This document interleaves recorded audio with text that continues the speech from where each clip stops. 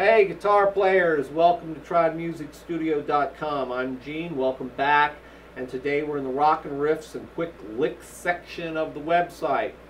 And so we're going to do a quick lick, good old E blues scale again, and it goes like so. Okay, so what I'm doing here is we're going to start on the 3rd string and slide up to the 3rd string 9th fret from wherever you wish to that E note.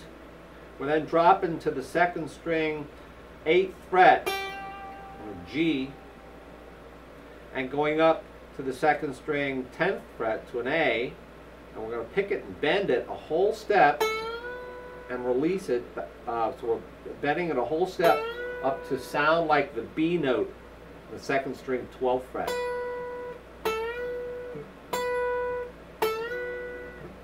And we're bending it and releasing it, so we're starting in A, bending it up to B, and releasing it back to A.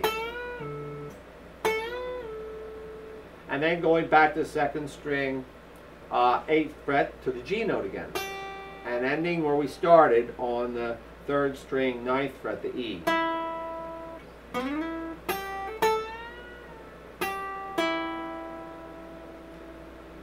You can hold both these notes down and get them both sounding, or not, just get just the E that you're ending on.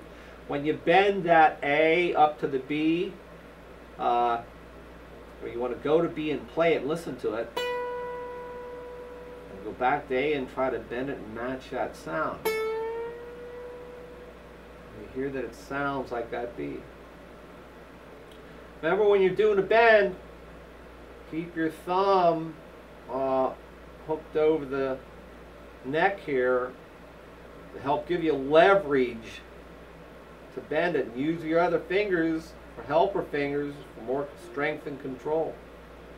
And anyway, there's a little blues. There, I chucked in a hammer on along with it. Hammer on and pull off. You can do little variations on them. See that? Little hammer on chuck there. You can also do this in different keys. Like I say, that was E, but if we were in D and I was doing the D blues scale, we just drop that down 2 frets and do the same lick. If you're in C, you just come down here. On the 3rd string 5th fret, you know, you can move that lick anywhere you like to move it to for whatever key you're in. I just like E. So, hey, thanks. See you next time.